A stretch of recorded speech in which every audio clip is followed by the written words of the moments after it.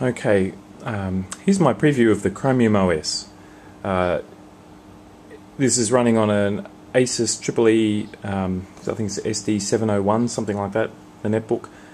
So it's a real old sort of first generation one of these things. It's an 8 gig netbook.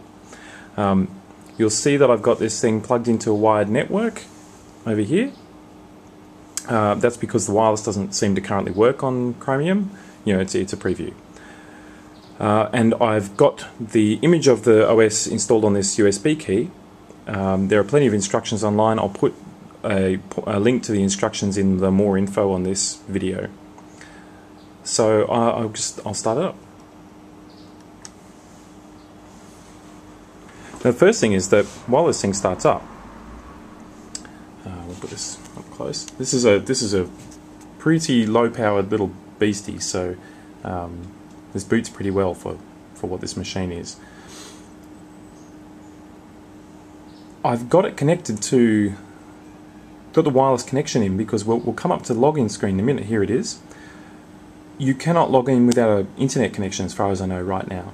And what you put in is your Gmail username and password, your Google username and password.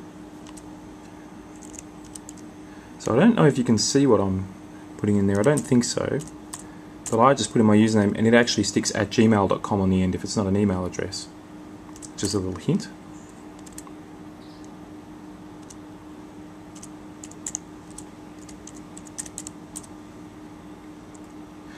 That screen is also, it's the username and password piece is set to the bottom right of the screen. This is a very small display, so it doesn't quite fit, but it's actually pretty close.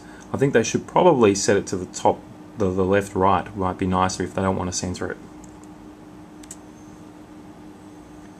Okay, so I pressed enter and in it goes, and then bang, here we are. And what you're looking at is, well, a Google page.